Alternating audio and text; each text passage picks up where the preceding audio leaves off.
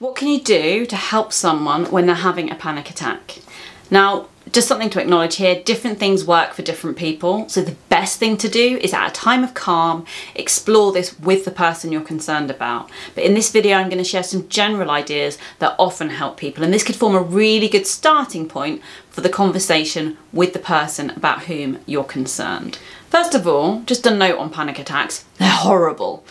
However many times you've had them, every time you have one, it feels like you're going to die. It's really horrible. And no matter how much you might know about the physiology of this, it all goes in that moment and you think you're dying. It's just really, really awful. And so having someone there who can support you and help you through it really makes a difference. So things you can do. First of all, your number one job, if you do nothing else, is to stay calm. If I'm having a panic attack, I need you to be calm and in control of this situation. You're not going to feel calm and in control. I'm freaking out. And your natural response is to respond to that with your own anxiety. But when your anxiety goes up here, mine goes up too. So actually what I need is for you to calm. And in response, then I will perhaps begin to calm as well. It's co-regulation. I talk about it a lot. That's really hard because you're freaking out. Perhaps you really care about me or the person who's having a panic attack, and it's distressing to see them so distressed. So what you got to do, best acting. Think about your breathing, think about your body language, think about how you're talking, try to convey a sense of calm and control, even if you don't feel it. Next, sounds daft. Tell them they're having a panic attack. Even if someone's had loads of panic attacks, each one feels like it's going to kill you. You feel like you're having a heart attack or something and you're going to die, and it's horrible. Being told this is a panic attack is deeply reassuring. Don't say this is just a panic attack. No just about it, they're horrible.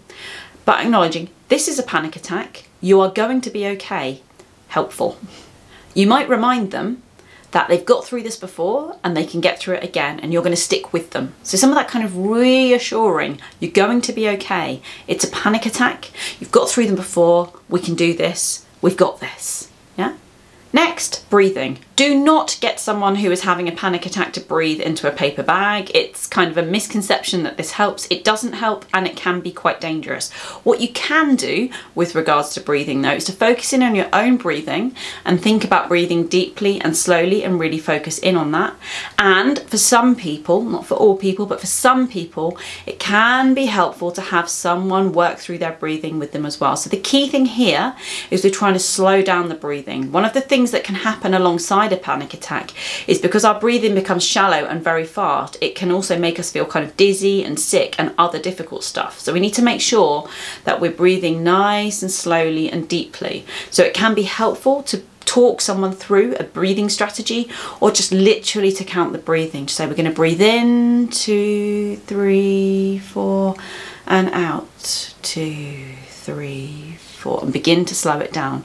The other benefit of something like that, when you talk someone through their breathing and try to slow it down, it forces you to slow down and it gives you a kind of script you can work to. So if you're freaking out and they're freaking out and you're trying to convey this sense of calm, by talking them through the breathing, you've got a kind of script you can go to. You don't have to think about what to do and say next. You're just counting. It's okay. You got this.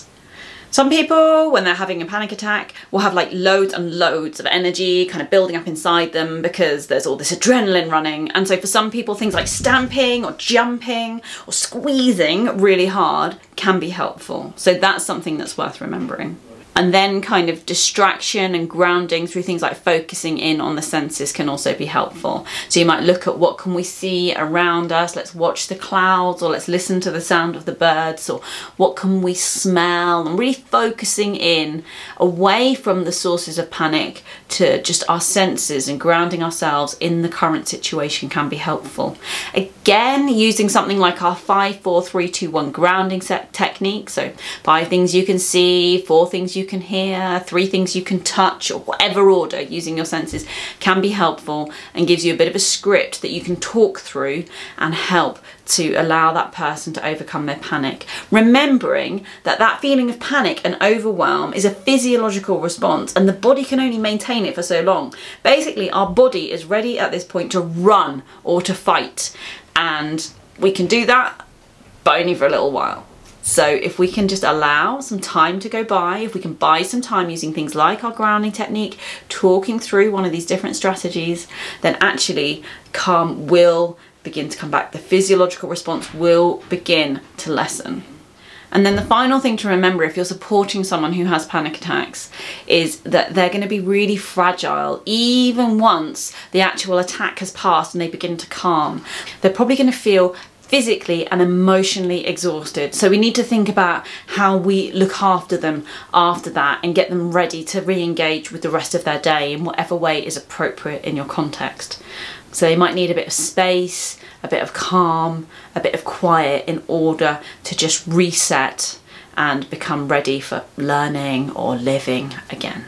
But if you don't remember any of that, just remember your number one job if someone is having a panic attack is to try and appear calm, in control and supportive. It's not easy, but it makes a huge difference. Good luck. I hope this was helpful. Do leave your ideas in the comments down below, and please subscribe for new videos every Tuesday and Friday. See you next time. Bye.